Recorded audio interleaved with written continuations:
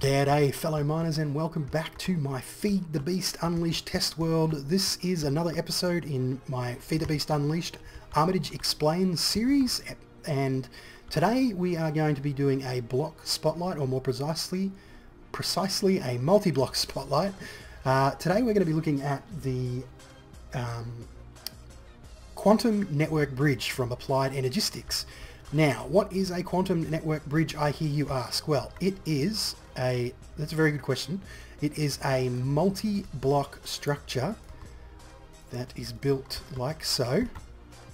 So 8 of these quantum field rings around the outside, and then a quantum link chamber in the middle. You can see it formed the structure, and what it does is it allows you to pair 2 of these multi-block structures together and remotely connect different networks, different ME networks, and this will work interdimensionally. So you could have one of these here on the overworld, and then one, and later on we'll do it, we're going to go into the Twilight Forest, and we're going to put one in the Twilight Forest, and it will allow you to access your ME storage, your main ME storage, from another dimension or from, you know, a remote location, pretty much anywhere basically, as long as you have a pair of these quantum network bridges set up.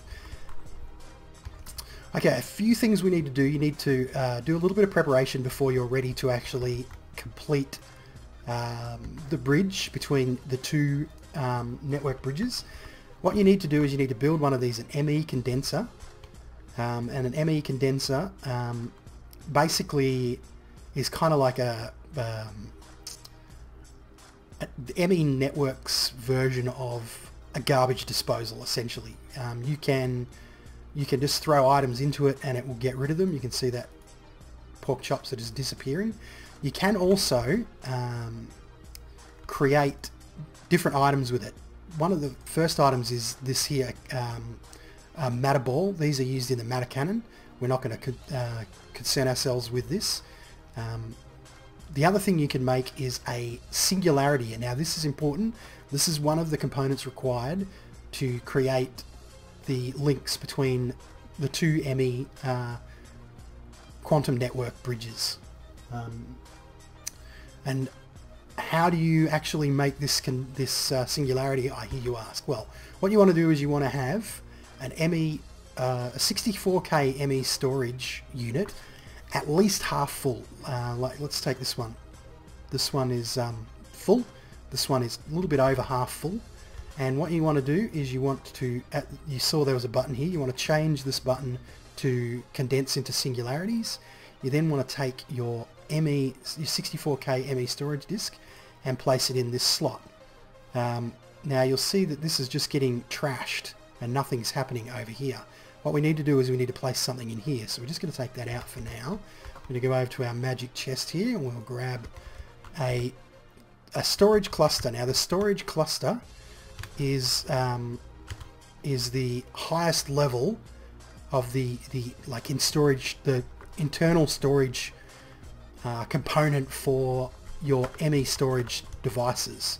So it's the part that's inside a 64K storage disk or storage unit. And what you need to then do is place the storage cluster into this slot in the middle. And it's important, it has to be a storage cluster. The smaller clusters don't have enough, quote, data storage, unquote, to be compressed into a singularity. So what you then do is you take your ME disk and place it in. You'll see that starts to drain again. But what we have going on over here is you can see there's now a number, or you can't quite make it out, but there's a progress bar here, which is slowly going up. You can just see a tiny speck of red at the bottom there. But you can see the number counting up. There we go, a little bit bigger. And what it is doing is it's taking the contents of this storage device and it's compressing it, and it's going to create this singularity. And we'll come back to that later. I actually have one I made before. We'll take all of this stuff, and we'll take this stuff here too. We'll look at that later. In order to make the components to link these two, you need to start with your singularity. You then need to take an ender pearl and put it into a pulverizer. I'm pretty sure you can put in a macerator as well, but I'm just going to use a polarizer, and you get this ender pearl dust. Now be careful, because there's two types of ender pearl dust. If we have a look in our NEI, you will see that there is this ender pearl dust here, and then there's this ender pearl dust here. Now this ender pearl dust is created by putting an ender pearl into a furnace, or by smelting it. That's not going to work. That dust will not work. That dust is from, I believe, the Portal mod, and it will not work for this creation of their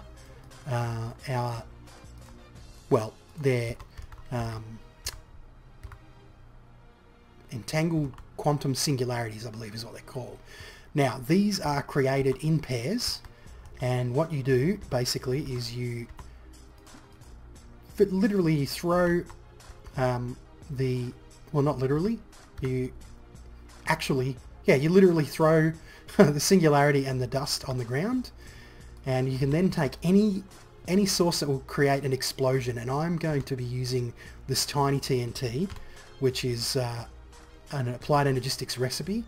It's just 2 gunpowder and 2 of either quartz dust, and I'm going to place it there in the middle, and then I'm going to step on this magic plate and set off the TNT, and boom, there you go. You see it's created 2 little blue circles, quantum entangled singularities, and what these do is they are paired up. These 2 quantum entangled singularities are paired with one another.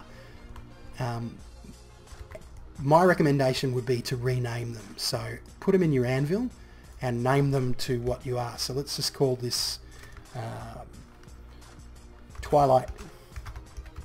Oops, that's Twilight Forest, because that's where we're going to link them to.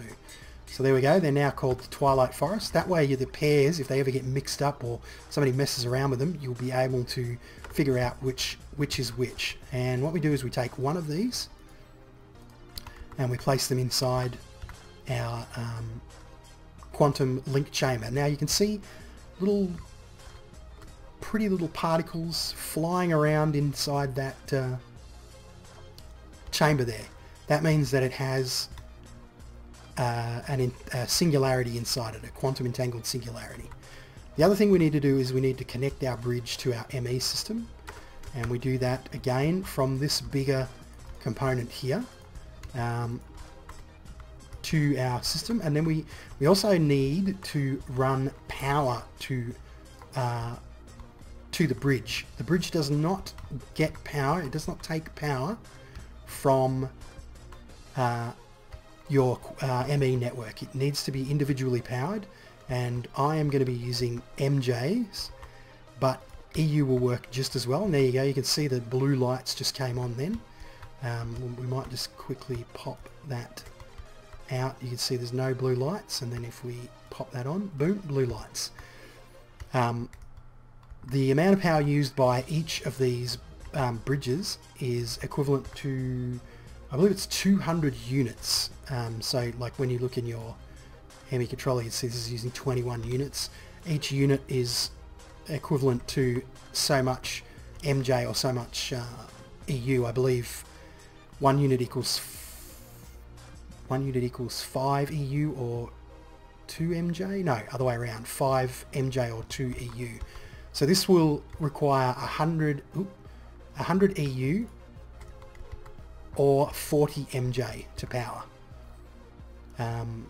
So be aware of that, and it needs to be individually powered. Okay, so that is one side of the system set up. I am going to go through the Twilight portal, and I'm going to do some setting up on the other side, and when I'm done, I will come back to you. Alright guys, we are here in the Twilight Forest. You can see, oh look, there's a big castle off in the distance. And just to make sure that you know that I'm actually in the Twilight Forest, here is our other side of our quantum bridge. And as you can see, it will work equally as well on the horizontal plane as it does on the vertical plane. And it will work equally as well on EU. I'm powering it with this quantum generator, which is a creative power source. it's not craftable in the game. And our quantum link chamber has the Twilight Forest quantum entangled singularity in it. Holy crap, that's a lot of big words. Again, you need to power these larger cubes. The corners will not work. But now we can actually hook up. Actually, we'll take this singularity out. You see this is still getting power. But if we place down our ME access terminal, you'll notice that it doesn't have any power, and it's saying that it's unable to communicate with the controller. That is because the link no longer exists between this quantum network bridge and the quantum network bridge in the overworld. I have a chunk loader here, and there has to be a chunk loader in at the other end of your quantum network bridge to make sure that it remains loaded. But we'll pop that back in, and as you'll see, as soon as I pop that in, little flashes of light came from the ME cable. Our ME terminal is now lit up, and you can see we can access the 500,000 cobblestone that is in the network in the overworld. Something else to note, these each unit you place on this side of the bridge will actually add, instead of getting its power from this or the bridge, it will actually get its power from the other side. So we've got 1, 2, 3, 4, 5, 6, 7, 8, 9, 10. We've got 10 ME interfaces and an access terminal. And we'll go back through the Twilight portal, and we will not step into there. Hello, wild boar. And if we have a look at the ME controller here, you'll notice it says it shows up 2 access terminals and 20 ME interfaces. That's because I have 10 interfaces here connected to these igneous extruders to create my cobble for my singularity, which it has created. And as you can see, it's run out, and it's got a little bit of extra. So it's about 2 singularities per full 64K storage disk, which is kind of, it's not difficult to do. This is full again. Oh, that was full before. But it doesn't take very long to generate that much cobble. And if you really wanted to be tricky about it, you could probably change it into half slabs to make it a bit faster. But you'll see that, as I said, there's 20 interfaces and 2 access terminals, and you can see this is now using 32 units, so it's using more power than it was before the quantum link quantum network bridge was connected on the other side there. So this is actually providing power through this to the ME components on the other side. So be mindful of that. The more stuff you add, the more power your ME system will use. And I don't think these actually add anything to the total power because they have their own power supply. So that, folks, is the quantum network bridge from Applied Energistic. Extremely useful block if you want to have access to your main storage pretty much anywhere in the known Minecraft universe. Yes, you can have multiples of these. For every additional connection you want to make, you need to have another pair of these and another pair of these entangled quantum entangled singularities, and that will allow you to have like multiple networks. On the Hypermine modded server, I have 1, 2, 3 separate, I guess you would call them clusters of networks spread throughout. One for my beekeeping, one in my treehouse, and one in my other base that I've built. So yeah, that is the quantum network bridge from Applied Energistics. Guys, I want to thank you for watching, but most of all, keep on digging.